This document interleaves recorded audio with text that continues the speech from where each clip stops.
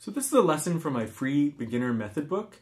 There's a link for that free PDF underneath the video. There's no sign up or anything, so you can just go grab the PDF book and follow along. This is for absolute beginners, and today we're going over the first left-hand note of A, and we'll also go over the sight reading page, the Moderato piece, and the duet, the fairy tale. But we'll just be doing the lesson on the fairy tale because there's another video for the duet play along. So before you do this page, of course, make sure you've done the previous pages. So you've been following the lessons on the website that include additional lessons that aren't on YouTube, right? So you've gone over the posture page, how to sit, and you've gone over the right hand position, how to hold your right hand. You've played the previous open string pieces with your right hand, so you kind of have an idea of how to read music and use your fingers in this hand. And then you've also watched the video on left hand technique, so you know how to hold the left hand on the guitar. I'll go over a couple of tips today as well, but make sure you've seen all of those previous videos. So we're only learning one new note today, which is A, because we've already covered G, B, and E. So we're only covering one new note. So as you know, G is the third string open. So that's third string, 1, 2, 3. This is the high string because it's high in pitch. So that's the open G, that's the third string open. And then A is located with your second finger, so 1, 2, 3, 4. This is your second finger on the third string, second fret. So first fret, second fret. So third string, second fret, second finger. You should probably just play a few G's and A's. Go back and forth for a little while. Make sure you're comfortable with that. Your thumb should be behind your second finger approximately. Shouldn't be poking up here. Shouldn't be visible. Push it down. And it should be around the middle of the neck. So just like that. Just very comfortable. Make sure you've watched the previous lesson though on left-hand technique. Make sure you're playing on your fingertip, not the pad of your finger, but on the tip of your finger. That your finger's curved at each joint. Don't overextend the wrist. Keep that relatively straight. So you just raise this hand up. The wrist is relatively straight. Your finger is curved on your fingertip at the right place. And that you're close to the fret. This is no good. This is no good. Right up next to the fret. You should almost be able to feel the fret on the side of your finger. If you're not close to the fret, it might buzz. But if you're close to the fret, it won't buzz, because that buzzing is caused by the string bouncing up and down on the metal fret. So you want to be really close. That way, the closer you are to the fret, the less pressure you have to use to push the string down. So you can push very lightly, like very, very lightly, and it won't buzz, as long as you're on your fingertip, your finger's curved, and you're close to the fret. Next thing, sight reading and review. Sight reading is when you're reading music and you haven't memorized the piece, or you haven't memorized it, you're actually practicing reading. It'd be like picking up a new book and reading a new book. You know, when kids learn to read books, they pretty much memorize the book. They know exactly what all the words say, even though they might not be able to read very well. Well, this would be like opening a new book where the kids have to phonetically sound out each word. You're actually practicing reading. So it's not pieces. And as you get better, you'll want to practice sight reading all the time so that you're actually actively practicing reading. So the first one is ascending note review. G, A, B, E. So it's ascending in pitch, right? I know we're playing down towards the ground, but in music we're talking about the staff and the notes on the staff, which are going up because the pitch is going up.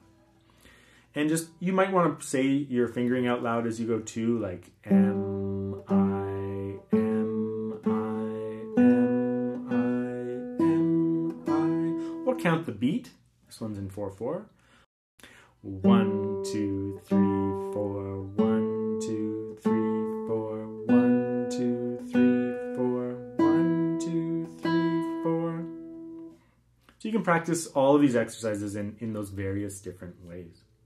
Number 2, descending note review. E, B, A, G. Redo that.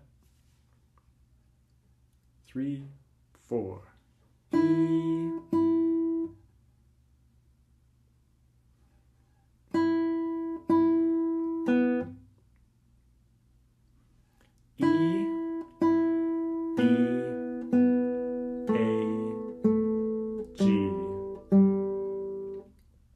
Number 3, rhythm review on open strings.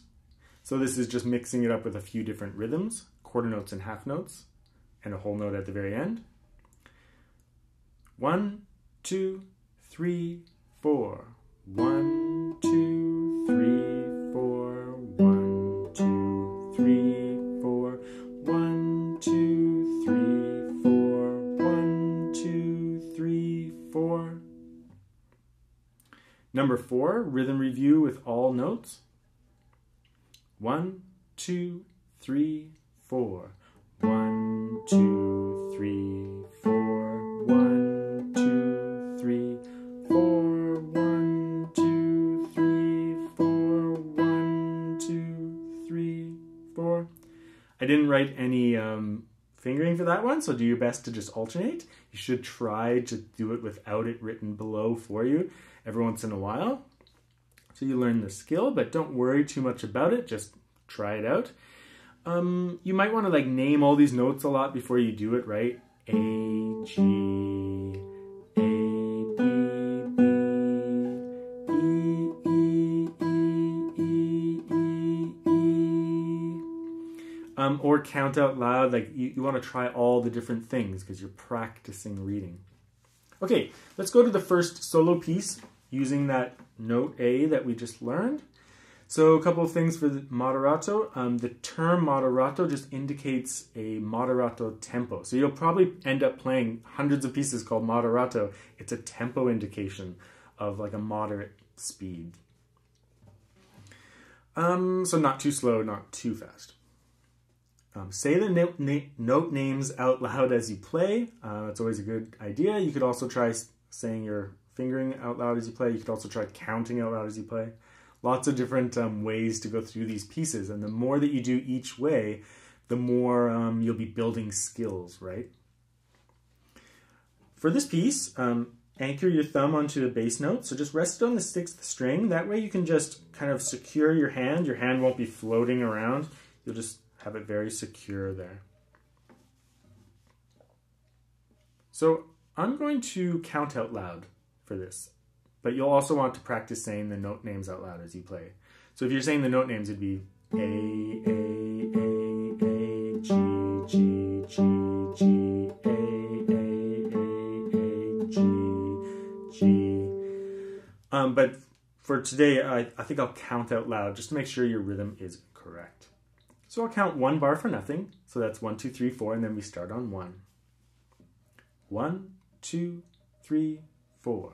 1, 2, 3, 4. 1, 2, 3, 4. 1, 2, 3, 4. 1, 2, 3, 4. 1, 2, 3, 4. 1, 2, 3, 4.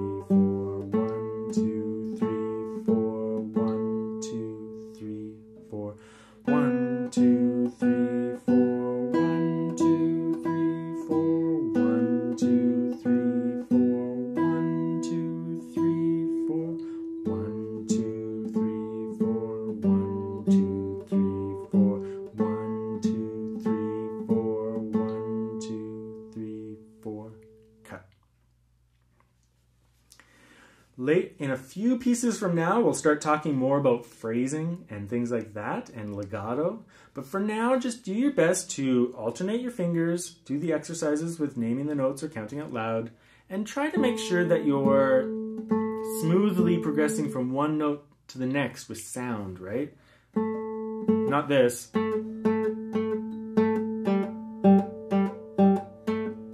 So you're not trying to like put your finger back on the string too soon or anything. You're just calmly letting the notes ring as long as possible. We'll be talking more about that when we talk about legato and staccato in the upcoming pages. But for now, just enjoy that piece. So as I said, there's a separate lesson for a fairy tale. It's a play-along duet video, so you can check that out. I performed the piece with a friend, but I also give you the opportunity to play along with the teacher part. But I think what we'll do today is we'll just play through the piece so that you know how to practice it on your own before attempting that play-along video, for which there'll be many play-along videos. So you're playing this top staff, and this piece is in 3/4 time signature, meaning there's 3 beats per bar. That top number of the time signature tells you how many beats per bar. So we'll be counting 1, 2, 3, 1, 2, 3, 1, 2, 3, 1, 2, 3, and going through the whole piece with the count of 3. So I'll give you 1 bar for nothing, but remember, I'm going to count 1, 2, 3, 1, and you want to start on that 1. 1, 2, 3, 1, 2, 3, 1, 2, 3, 1, 2, 3, 1, 2, 3, 1, 2, 3, 1, 2, 3, 1, 2, 3, 1, 2, 3, 1, 2, 3, 1, 2, 3, 1, 2, 3, 1, 2, 3, 1, 2, 3, 1, 2, 3, 1, 2, 3, 1, 2, 3, cut. There'll be some interaction with the teacher part, but you'll see that in the duet play along.